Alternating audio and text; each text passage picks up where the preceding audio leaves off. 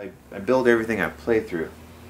So pedals, amps, guitars. I was up till 3 last night just putting new pickups in this one.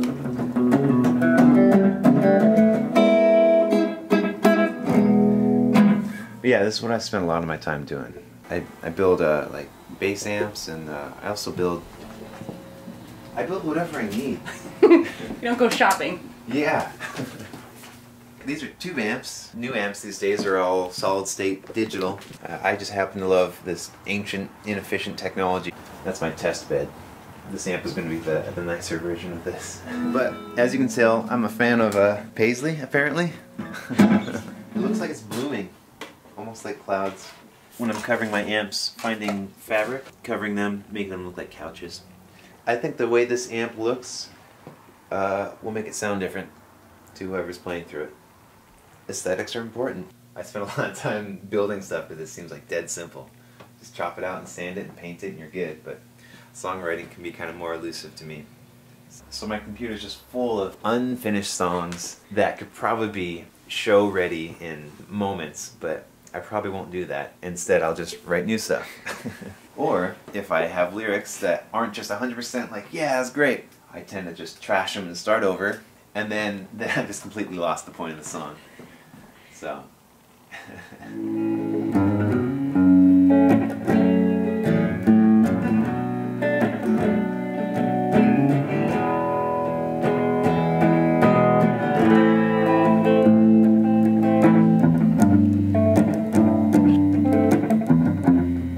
There was a point where I started to realize that music is not an industry. It's like it is not separate from life itself. Like, humans are musical.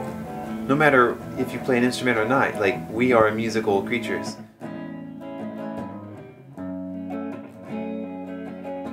I'm sure some people aren't that into music, but still, maybe they forgot, or they weren't introduced to it.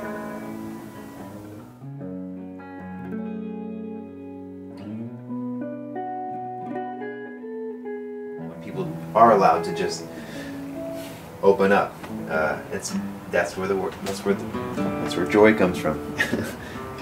That is joy. It's when you can just become a channel for the energy inside you to come out. Or come through you, however you want to look at it, I guess.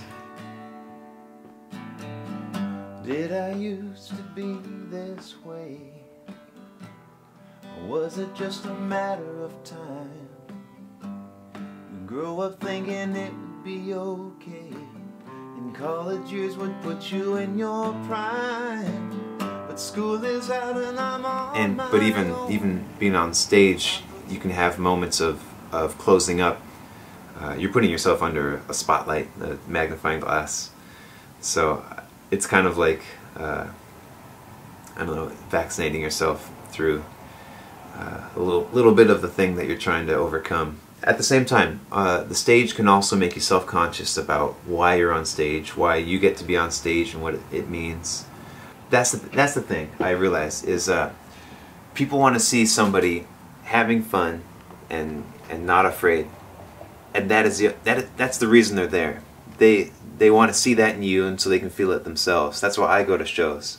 So if you can provide that for people, there's no other justification for being where you are. Like, that's plenty. And I think you can do a lot more good inspiring other people than you think, just by what you do with your hands or something. It spreads.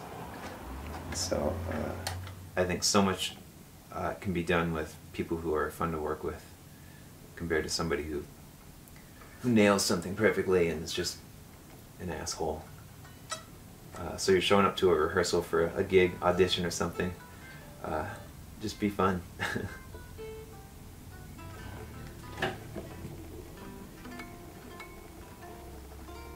Oh man, especially if you're going on tour and you're going to be stuck in a van with people.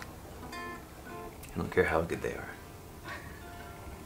I don't care how good the music is either. I don't want to do it if it's not fun.